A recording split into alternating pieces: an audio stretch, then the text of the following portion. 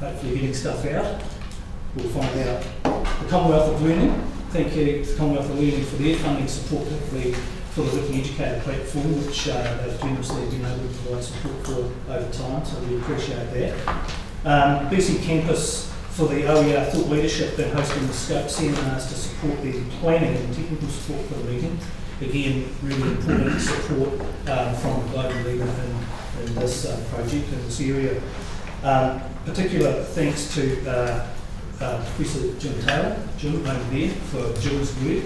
Jim and Wayne and I and Rory have teleconferences on a regular basis and discuss, as we're going forward, progress and getting things focused and pulling all the information together, which we've been doing over some time. So Jim's advice really good in that. Rory's advice also, Professor Rory McGreal, I'm sure you all know, years ago, co-chair and OER at the Otago University. Rory's input and work both on the Foundation board and also in the development of this project has been great. And of course, we also have to acknowledge the Hewitt Foundation for their funding. The Foundation have been significant funding partners now for the last 2 years. And of course, we hope in the future, but also it's good.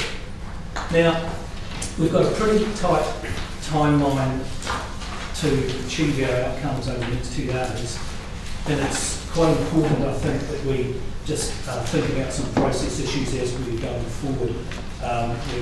We're streaming, so we've got timetables, we've got fixed points in time when we're sending stuff out around the world, and people have expectations about that and being able to log and engage and provide feedback and stuff. So we don't really want to necessarily get too distracted in terms of our time management.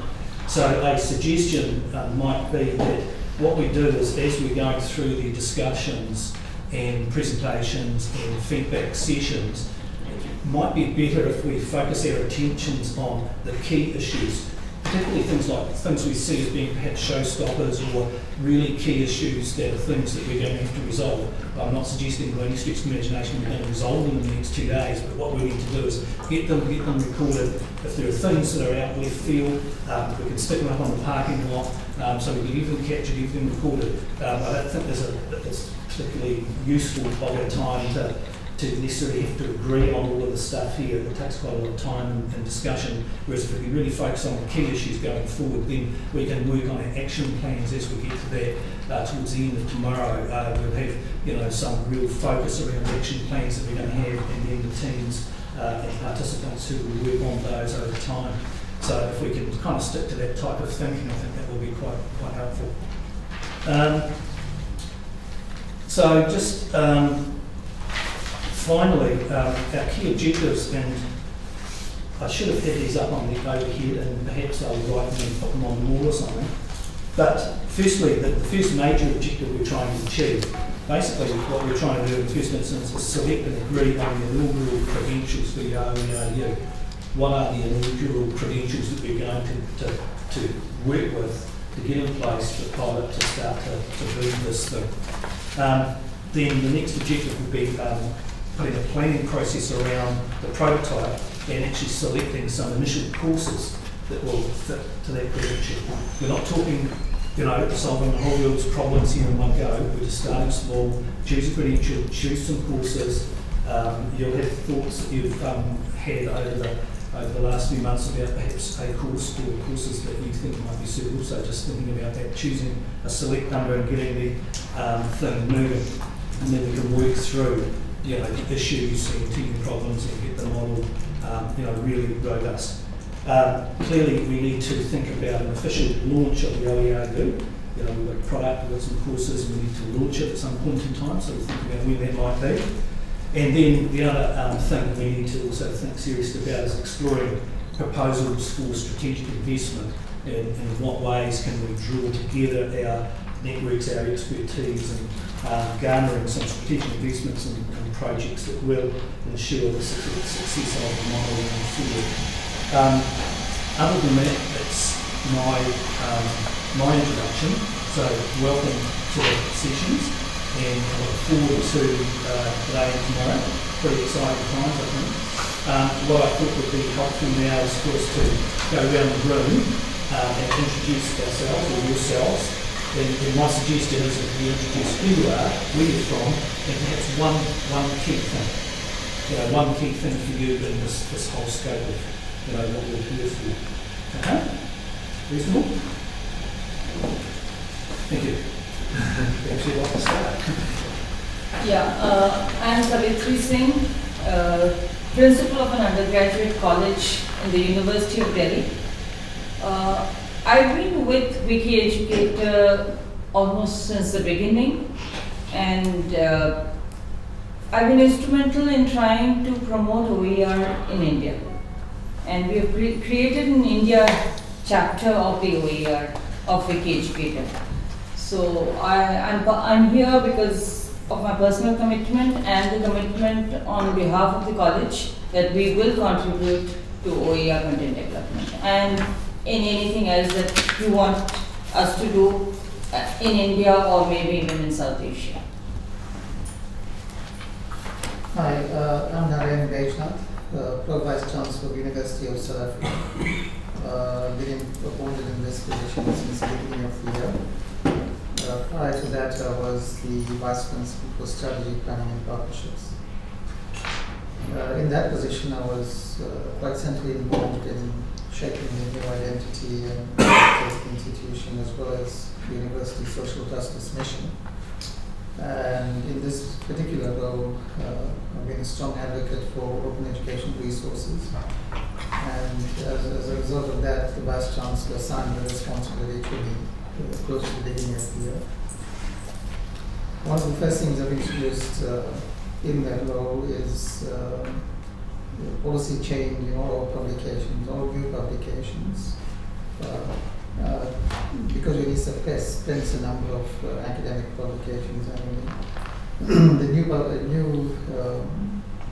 policy position we have is that anything that's in print after a year would be put into an open educational resource repository with the assent of the authors. And that's one favor on a lot of the new authors, and for those books that are in print, we are negotiating with all of the authors to place all those into the open educational repository. Aside from that, I've also, for this year, initiated a series of signature courses, one per college. The idea is that can be a kind of prototype for how you can develop really context-relevant and responsive courses that help develop the skills and capabilities that are required for each of the college disciplines for college.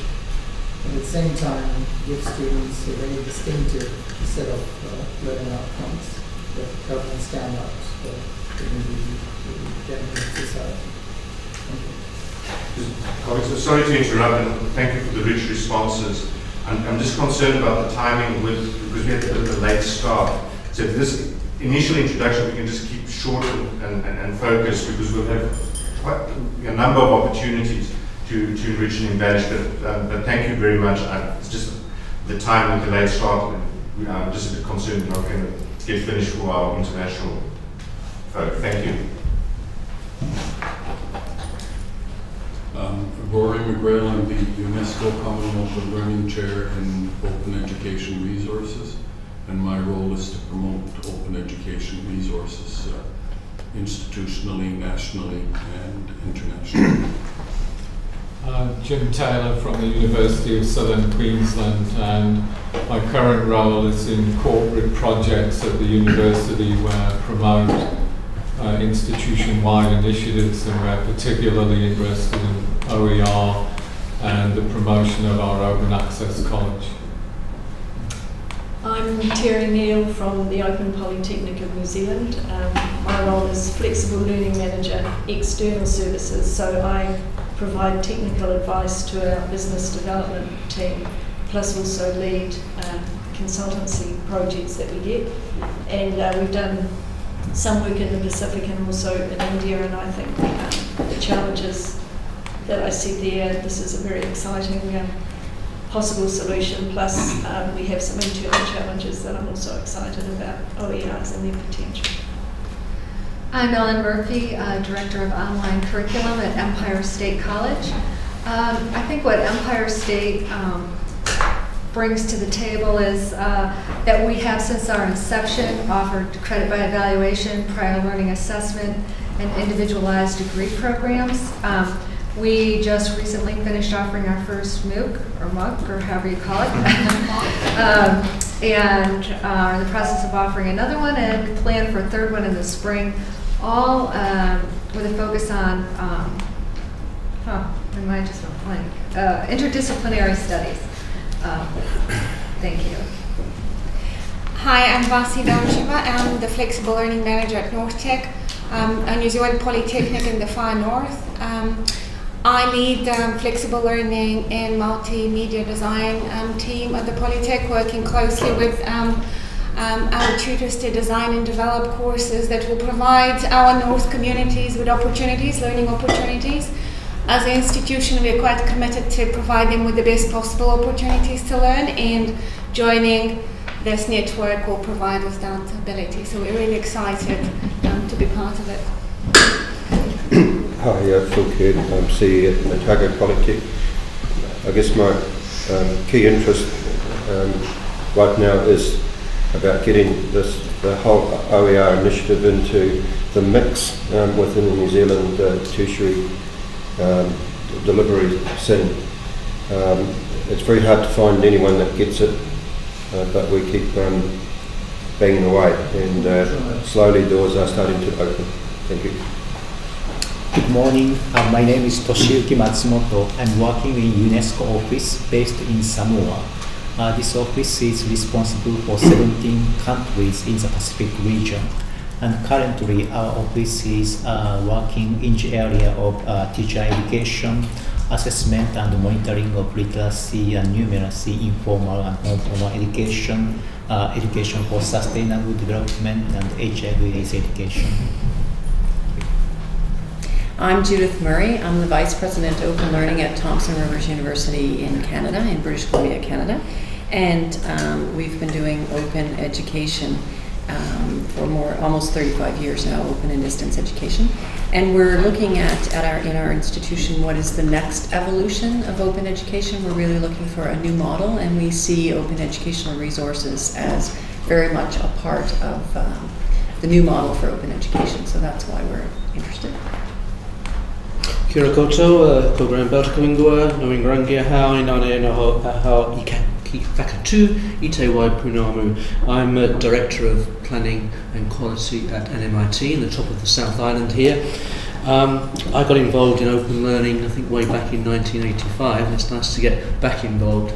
We're very focused on blended delivery. We have lots of international collaborative exercises where we see this is very useful.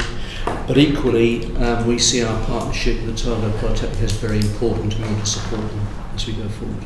Thank you. Hello, I'm Peter Brook from Otago Polytechnic. I'm here to help with the Ustream, but also a practitioner around this area. I'm Sandra Wills from the University of Wollongong in Australia. I'm not quite sure where I should be. I'm in the middle. Wollongong University has been active in distance education, but more blended learning for the last 2 decades, and it's time to reposition ourselves in this new space, the open space. I'm here because we've had a couple of open education activists, Glenn Mitchell and Wendy Myers, who've been running a course in the open for this year. So I'm here to formalise their enthusiasm and activism. My name is Frances Ferreira. I'm representing the Commonwealth of Learning. I'm one of the 8 education specialists. Commonwealth of Learning is actively involved in promoting OERs, and we are supporting policy advocacy and awareness in this regard. And I'm happy to go. I'm Roman DeVries, the Director of Instructional Design at Thompson Rivers University Open Learning, and I've worked in open and distance learning pretty much all of my working life. And I feel very committed to the goals and objectives of this whole enterprise. And I think it's a huge learning opportunity in terms of what we can learn sort of exploring these avenues in terms of transforming our own education practices and becoming more open. Hi, my name is Edward Thomas. I'm the Electronic Learning Media Team Leader at the University of Canterbury. The reason why I'm here is because my colleague and I are the activists on our campus. Professor Nikki Davis, University of Canterbury, Kia ora koutou. And we're just north of here on the same island. I also have a role on a national tertiary e-learning reference group and in teacher education with the Society of IT in teacher education. And in all of those areas I'm trying to raise awareness of OER and OERu and what we can do better together. Hi, I'm Kevin Bell. I'm actually from Newcastle, England, but I live and work in Keene, New Hampshire, at Southern New Hampshire University, where we've just spun off a semi-autonomous innovation lab. I actually got the mission statement this morning, so I can tell you what we already do, which is news to me. We will disrupt, reduce cost, and increase access to transformational educational experiences for underserved students. Some of the background for that, our board includes Clayton Christensen, whose work I think many of you will have read, and our president has a very serious commitment to the social mission of increasing access to education. Delighted to be here. Hi, my name is Wayne McIntosh. I'm director at the OER Foundation, and our mission in life is really to help you achieve your strategic objectives through the use of open education approaches. And I'm Jim Fitzler. I'm a software engineer at the OER Foundation and hope to facilitate whatever we can come up with. Thank you very much. We're now going to move into the phase of the founding anchor partner statements. And we've asked each of our founding anchor partners just to briefly tell us a little bit about the institution, but as in a little bit about the institution. One sentence about why you joined the OER Foundation and the OER Tertiary Education Network. And a quick statement on what you see yourselves as an institution contributing to the OER University initiative in terms of our logic model. And I'm going to be ruthless in terms of timing. You have no more than 4 minutes. I shall interrupt and ask the next one for this statement. And I'll move roughly according to alphabetical order. I may have my alphabet a little messed, but I'll move roughly according to alphabetical order. And we have to say that Athabasca University was simply brilliant in choosing their name to start with an A, because they are always first in everything. So, Rory, if you could lead us in the opening statements of founding partners, your 4 minutes begins now. Well, Athabasca University is Canada's open university. We have 39,000 students, 70,000 courses, and we're committed to open learning. And so we do have already challenge exams and active RPL. So we see this as being part of what we do already. And what we're looking at is how we can extend that and make it more powerful. And we're looking at cost-effective ways of increasing access to learning, both in Canada and abroad. And so this is the, for about 10 years now, we've been, I have with some other colleagues looking at different cost-effective ways. And in Canada, cost-effectiveness in education departments is a dirty word. And we're finally beginning to talk about it. And I think that this is one cost-effective way that we can open up access to the very large masses of students who really need the access. And that's why we're in it. Thank you, Rory. I'm going to invite Judith Murray to speak on behalf of BC Campus, which is based in Canada. They're not a teaching institution, but Judith is a member of the strategic governing body of BC Campus. So, Judy, on behalf of BC Campus, yes. Thank you. So thank you, and as Wayne has said, I am a member of the Strategic Advisory Council for BC Campus, and they are not a teaching institution.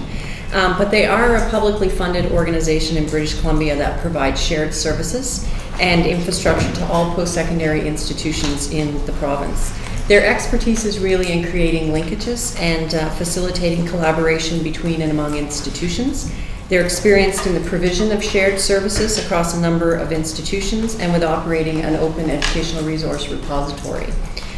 They envision being involved in the OER network in terms of providing thought leadership to the OER University and assisting through the facilitation of open collaboration and the provision of shared systems, as demonstrated through the 2 scope sessions that have been run by BC Campus to help with this particular initiative. So that is the contribution and the expectations of BC Campus.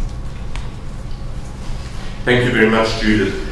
I'm now going to ask Dr. Savitri Singh to, on behalf of BAOU, which is the Open University of Gujarat Province in India, to relay the opening statement. Unfortunately, they were unable to attend in person, but Savitri, we're very grateful for you standing in. Yeah, the Baba Saheb Ambedkar University is in Gujarat, is one of the top 5 open universities in India. And it runs about 74 courses, in the distance learning mode. And it's the first one to join the OER platform here. And it's planning to study this logic module and be part of this initiative. I mean, they haven't stepped into it in any way, but they have committed themselves to joining this thing. And they think that their own model, which they call an Omkar model, which is a multi-institutional virtual multimedia classroom accessible to millions of students, that model will tie up very well with the OERu model. So hopefully, if they come in, and I hope they guide all the other open universities in India into this. Thank you. Thank you, Savitri. And this is where my alphabet starts confusing me, but I'm going to invite Empire State College from the State University of New York, so I'm never sure whether SUNY needs to go before ESE or the other way around. We're never sure either.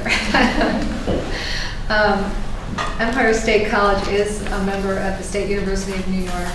We're one of, I think, 64 colleges and universities in the system. Our strength is primarily in adult learning, and OER University fits with our college mission. I won't read you all the elements of our mission, but in particular, one of our commitments is to promote social justice, and another is to support the individual goals of our students, and to serve students and the public with a high level of courtesy, and to serve students where they are. So this fits with our mission. We have, as I mentioned before, a history of credit by evaluation, prior learning assessment, and individualized degree programs.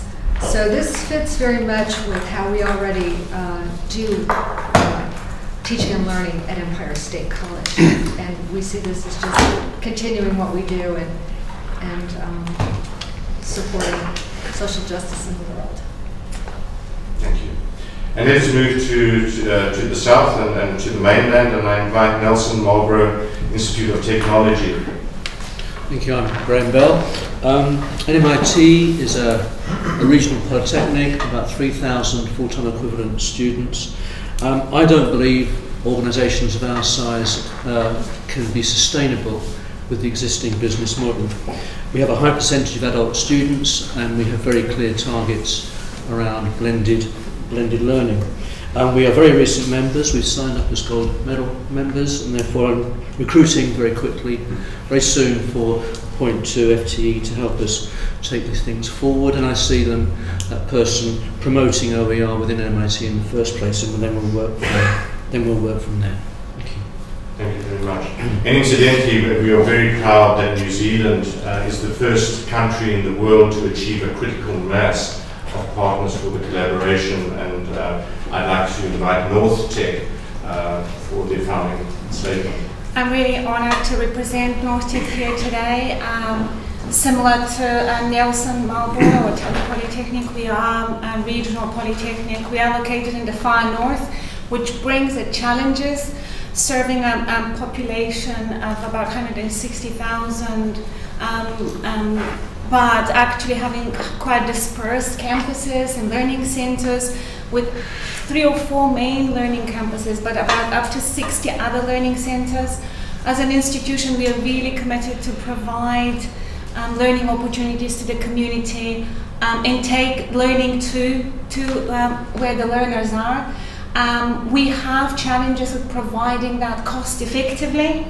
It hasn't been a dirty word for us because we are really challenged to provide as much as we can with the limited capacity and resources of our flexible learning team. So becoming a partner and joining this network is a major for us. We are seeing endless opportunities of what we can do, the opportunities we can provide to our communities, which are so much better than what we can do by ourselves. So we're really excited to be part of this network, to be part of inventing and building the future of education together with those capable partners. Thank you. And now, of course, New Zealand's leader in open distance learning, the Open Polytechnic. Thank you. The Open Polytechnic is New Zealand's specialist provider of open and distance vocational learning at tertiary level. So nearly 29,000 students enrolled with us last year, studying anything from basic skills through to degree level, living throughout New Zealand and some overseas. 3/4 of our students are in the workforce and studying part-time to improve job skills or career development. We often work with partners to support learning that's as distant as possible, whether because of the needs of the learners or the practical skills component of the vocational courses require us to partner with others. So we supply training and education in conjunction with commercial clients, industry training organisations, schools and other training providers, both in New Zealand and internationally. The Open Polytechnic began 65 years ago as an organisation that thought differently about teaching and learning to increase access for New Zealand learners, and we've decided to join very recently to be part of this group because we believe it will lead innovation in affordable and accessible teaching and learning for the immediate future. And as I alluded to, we have some internal challenges in terms of the affordability with the traditional distance design and development models that we have, and we see OERs as having potential there, plus want to help the wider social goals of the OERu. And of course, it gives me pleasure to announce the world's first tertiary education institution to adopt a default Creative Commons attribution intellectual property policy. So Phil, on behalf of Otago Polytechnic. Thanks, Wayne. Well, Otago Polytechnic, we've got about 6,000 students, 3,600 full-time equivalents, and we've been developing firmly our delivery on a blended learning model. I think too that we're too small to be sustainable into the future. I personally think that New Zealand's polytech sector is too small to be sustainable into the future as it's currently configured and as we go about our business. Otago Polytechnic has been long involved and I think can rightly claim a leadership position in assessment of prior learning here in New Zealand. And I think that it's from that base that OER makes some sense. I mentioned before that I find it frustrating in the sector that a lot of people just don't get what we're talking about with OER, but I need to confess that 4 years ago I didn't get it either. And I had a couple of sessions with Wayne, and all credit to Wayne for his clarity of explanation and persuasive powers that we agreed to establish what then morphed into the foundation here at Otago Polytech.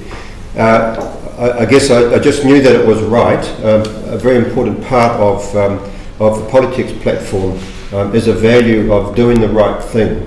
And we have a platform of sustainability. And of course, open education resources is in a sense the ultimate statement in education of sustainability, I think. And I think offers that potential for a sustainable vocational system in this country, as well as all the opportunity that I think we've all recognised for people who need access to further and higher education internationally. So we're in it for, I think, both sets of reasons.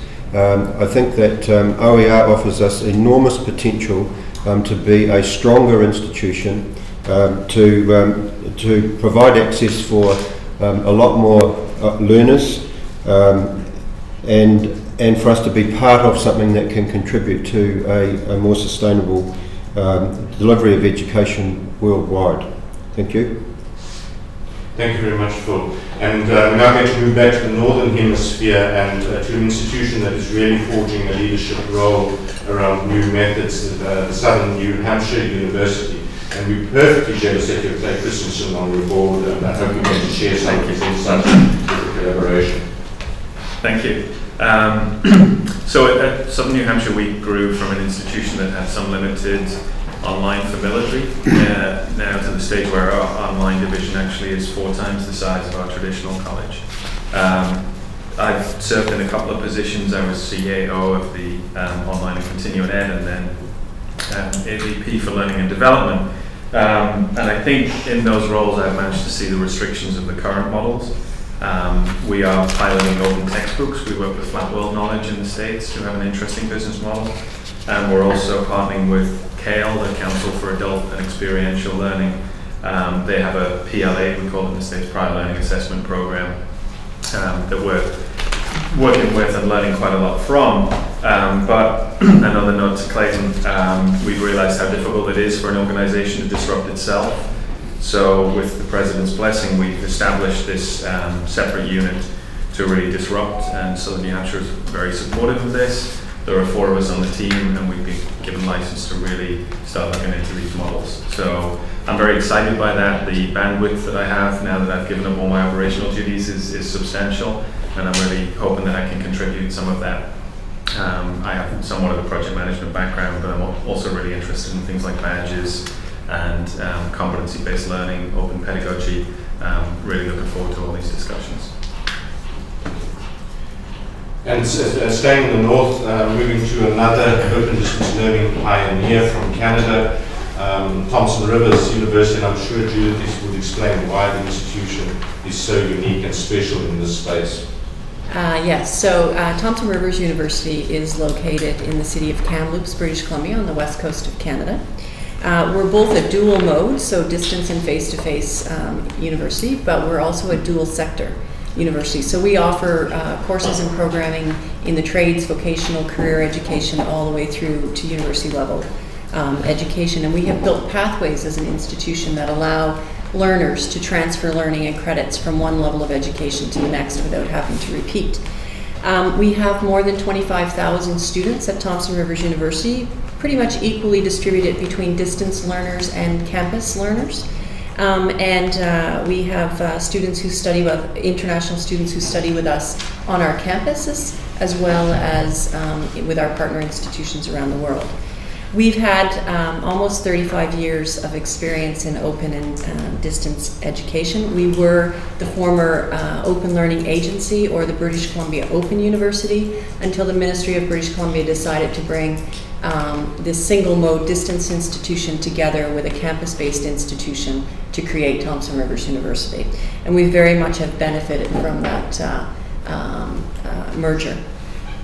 We have adopted an open learning and outcomes-based philosophy to education, and in that philosophy we believe that it's our responsibility to articulate the learning outcomes that are required to receive a particular credential or credit from our institution. We also believe it's our responsibility to then create the assessment mechanisms that will validate for us that that learning has occurred. In doing that, we have adopted policies and practices that allow for the fact that that learning can happen. There are multiple pathways to achieve that learning, of which prior learning assessment and recognition is just one vehicle for recognizing that learning has happened. Once we've validated the learning has occurred, regardless of the pathway or the modality of learning, we can then credential that learning and give credit and credentials for that. We are also very much engaged and have been for a long time in prior learning assessment and recognition. We have an international research center in prior learning assessment and recognition at Thompson Rivers University. We have 8 of the world's eminent scholars, and including UNESCO participation in that research center, and Empire State is a participant in that center with us. And we're very much looking forward to, as I say, we've done open and distance and online education for 35 years. We're really looking at what is the next evolution, what does open learning 2.0 or 3.0 look like, and how are we going to pioneer that future. We're looking for a new model. We envision contributing in this organization at all levels of the logic model that's been presented. Our interests, though, are specifically focused on the reuse of open educational resources and in the recognition of learning that happens through open educational resources. So thank you for inviting us. Thank you, Judith. And moving down south again, one of our leading research universities, a top 500 university, University of Canterbury. Thank you. University of Canterbury is a research-intensive university with its main campus in Christchurch, New Zealand. Established in 1873, the University of Canterbury is ranked, as Wayne said, amongst the top 200, with over 100 programs from foundation to doctoral studies, and over 150 disciplines from accounting to zoology. As one of the largest providers of teacher education in New Zealand, the College of Education has evolved multiple modes of course offerings, including culturally sensitive, flexible learning options that may be studied from a distance. And the postgraduate diploma of e-learning and digital technologies is particularly relevant, we think, to the Open Education Resources University. We joined just last week the OER movement to increase understanding of the co-evolutionary processes of education and digital technologies to counter decreasing equity. We have a new phrase in the university since the earthquakes hit us last year, and it's called You Can. And You Can goes global with OERu. We plan to contribute to the OERu logic model led by the e-learning lab, which I direct. We recognize this co-evolution, and that's an area of my research and also of my teaching. And with support from our students and Herbert and his electronic learning media team, we would like to offer one of my postgraduate courses about change with digital technologies in education, because it seems to me that that could help to build capacity amongst the consortium. But at the same time, we need to prove the strong quality assurance processes underpinning OERu that are part of its logic model. We think that's our biggest challenge, and I know it's going to be my biggest challenge, because if we can't prove it, I won't be able to stay in. And I'm determined to stay in. The University of Canterbury e-learning lab has a number of people joining us online here, and they include doctoral students and teacher educators from Kenya and from Greece, and we're keen together to play a leading role to counter the global education challenges. As I said, You Can goes global with OERu, recognising that You Can began with the University of Canterbury's students' response to Canterbury earthquakes to serve their community. Thank you. Very few people may know this, but I'm going to introduce an outstanding pioneer. The world's first single-mode distance teaching university was an African innovation. And we are very proud to have the University of South Africa join us. And I'd like the University of South Africa to thank for everything I have learned around open learning. I had the privilege of working at UNISA for 12 years, so I would welcome UNISA's opening statement. Thank you very much, today. UNISA is one of 23 universities in the South African system. It's the only dedicated distance institution. It has 1/3 of the publicly funded cohort of students in South Africa, so it's a massive institution with the potential to make a huge impact on the economy and society. But also it has the potential to be a spectacular failure if it doesn't work. So the expectations are high. The university was set up in its reconfigured form. It was merged a few institutions in 2004 to form the current mega university. And the brief to the university was to provide access to the formerly disadvantaged primarily. Those at work, those who struggle to get access. South Africa has a number of urban enclaves with concentrations of universities. So you'll find each of the major cities has 4 or 5 universities, and then vast tracts of land in between where there are no university opportunities. So as such, UNISA is able to take the higher education opportunity to where students are at. We operate in all 9 provinces with 30 sites of the W in total. We have 3,300 course offerings in 600 qualifications. At last count, the student numbers were 375,000. What I think this does is it's a daily challenge to develop the systems and the processes, the logistical arrangements to reach our students where they are, to provide them with requisite levels of support, so that by the time they leave UNISA, we are confident that we haven't given them a second-rate education. Our aspiration has been since the merger in 2004 that we do not want to be evaluated in the South African system differently to the other contact institutions. We want to be subjected to the same quality assurance regimen so that we're able to declare unequivocally that the learning experience at UNISA is no different to that of any contact institution. We're not there yet, but I think that we will get there in due course. So what can UNISA bring to the table? I think that because we also have about 25,000 students from outside South Africa, most of them on the African continent, we are found in many post-conflict environments, failed states like Zimbabwe, for example, where we have 10,500 students. So UNISA is operating in 14 other African countries, mostly in Anglophone Africa. So we have a network of institutions that we collaborate with and presence in different jurisdictional environments, and we have developed tremendous intelligence in what is required to operate in diverse jurisdictional contexts. Aside from that, we do everything on a massive scale. Course enrollments for the largest courses in the region of 22 to 25,000 students. And we have enrollments as few as half a dozen. So that range, it's reaching students in 600 exam centers simultaneously in its exam time. So logistically, we've also had to develop systems and processes that help us reach our students.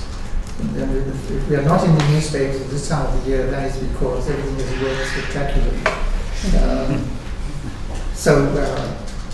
Yeah, I think that aside from that, we have a huge repository of open educational resources, and we are growing them, as I mentioned earlier on.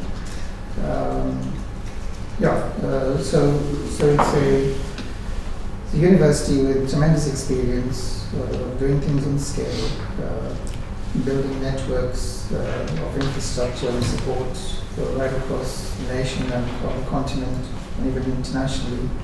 I don't think I mentioned that we have students from 50 different countries. So all of that gives us tremendous experience in reaching across borders and taking educational opportunities to get students out. Thanks. Moving on to another distance education and open distance learning pioneer, the University of Southern Queensland. And I have to say we are very thankful for the thought leadership we have from one of the most experienced innovators in higher education, Professor Jim Taylor. So welcome, Jim. Thanks, Wayne. The University of Southern Queensland is a dual mode institution. We have 3 campuses in Toowoomba at the Fraser Coast and Springfield in Brisbane. And we started like others an open and distance learning institution, but about 40 years ago we started work in that area, and since then our growth has mainly been in distance education. So of our 25,000 students, we now have 75% of them off campus, and the other 25% spread across our 3 traditional bricks and mortar campuses. Of the 25,000 students, we've also got 5,000 international students studying off campus, and they're distributed through 85 different countries. So we have had a strong institutional commitment to what we refer to as global learning services. And so we joined the OER initiative because it's really part of our mission and part of our history. Our particular interests are in our recent developments, so in our Open Access College, which we established, and the director of the college, David Gould, is on his way to the meeting.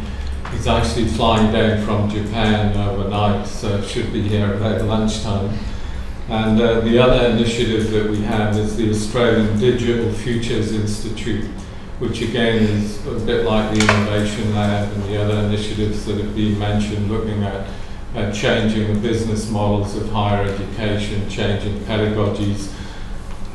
We hope to contribute to all aspects of the model. My particular interests are in open pedagogy and the ongoing evaluation of the project, but I'll have an opportunity to speak to those issues this afternoon. Thanks.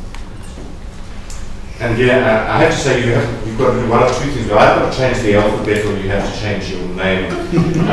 But again, another leader in widening access to education in Australia, the University of Wollongong. Yeah, and my name is Will, so I suffer the same problem personally, but I'm sure the University of Wollongong will not be changing its name. It's very proud of its name. It's celebrating its 60th anniversary this year, which in a new country like Australia means it's quite old, not as old as the University of Canterbury. And my Vice-Chancellor would consider me remiss if I didn't, first of all, start by saying we're a research-intensive university and that we're in the top 200, times top 200, and but we've also been able to maintain a very strong reputation for teaching and learning, so we're celebrating a decade of 5 stars in the Australia's Good Universities Guide. We are 30,000 students now and rapidly growing. We're going through a growth phase. We have 7 Australian campuses and a major campus in Dubai, which has been operating for over 20 years. Our international enrolments combined onshore and offshore are total over 10,000, so we have a strong international representation as well.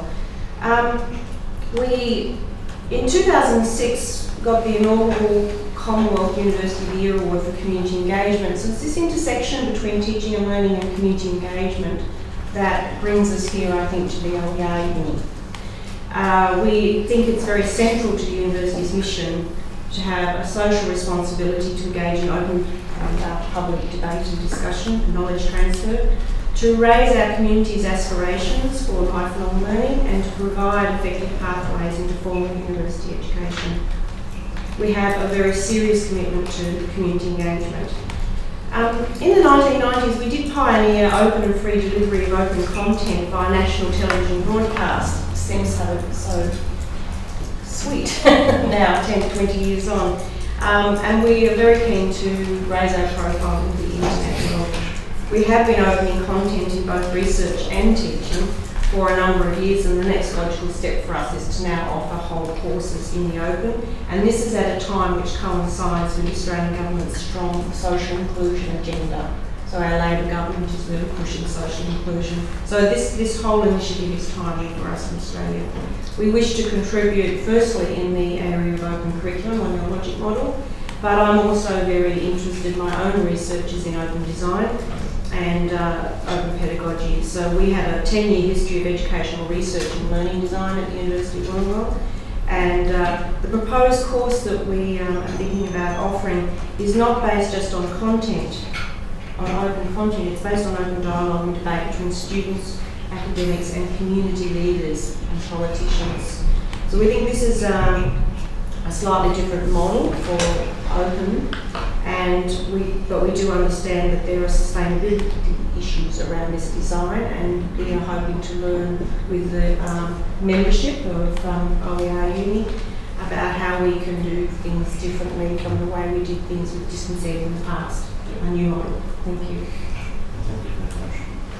During the meeting, we had the opportunity of speaking first, so I thought it would be appropriate that we should now speak last. And I'd like to invite the chair of our board of the OER Foundation for our anchor partner statement. Thanks, Robert. Thanks, Wayne. Sorry, I was listening and don't have my statement in front of me. But clearly, the OER Foundation is absolutely committed to this, otherwise we wouldn't exist. And as Phil said when he in his discussion, we before Wayne came to work with the OER Foundation, we had some issues around intellectual property and Creative Commons and our licensing, and we were negotiating with our academic staff about how we might resolve these things. We've been in the business of assessment and prior learning, as Phil had indicated, for about 20 years, and we've been leading in that area, and it seemed unusual that the sort of advice we were getting, particularly from legal companies, wasn't consistent with the type of philosophy and views that we had around the ownership of intellectual property and the openness and use and the ability to use that. So what we did is, as Wayne indicated, we changed our intellectual property policy and adopted a Creative Commons license pretty much all in one go, and that drew the attention clearly of Commonwealth of Learning, and we had a visit and some discussions, and the opportunity arose. So from a philosophical position, it made a lot of sense then for this OER thing to germinate, and for us to put a proposal together to our council that this is actually the right thing to do in this context worldwide. The intersection of philosophies, technologies, thinking, pedagogies and practice all converged about the same time, and we were kind of right out on the edge of the boundary there, and so we set the foundation up. We applied for some New Zealand money, which we weren't successful in getting because we were too far out on the edge of the boundary, but then we gained some funding internationally to launch the OER Foundation, and of course the evolution of that was, well, what is the role and the purpose and the mission of this? What are we trying to achieve here? And so it's that mission that we're now on the pathway to. And as we've brought in anchor partners, founding partners, particularly at the Basque and USQ and others as they've joined in, the whole concept has become much more, it's been fluid, but it's focusing much more and really starting to get to a point of, actually, this is what we're trying to achieve here, this, I'll call it interoperability of credentials, the potential for us to operate on a global scale, and it's absolutely exciting, and so I'm really excited that this is where we're at now. I have to say that sometimes I have a sleepless night being a tad nervous about the fact that this is exploding and we have to manage it and contain it. So, the people we've got here are the right people in terms of logic models, process, planning, action planning, project planning, getting all these bits on the table and actually working our way through them so that we've got something that's robust, meets those quality assurance standards, meets the expectations of our institutions, of our credentialing bodies, and most importantly, our students. So that will be my off the cuff, but I have written it down, but I don't have it in front of me. Thank you. Oh, the off the cuff version was even better. Colleagues, thank you very, very much for adhering to the time restrictions. It's always tough when you're streaming internationally.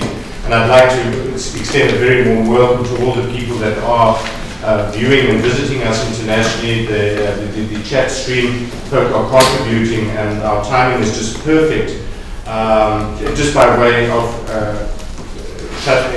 concluding this session, I should say that each of our founding anchor partners have actually joined as gold members. And I think that's quite significant. I should also add that we're one of the very few institutions that our gold membership is in fact a tad cheaper than our silver membership.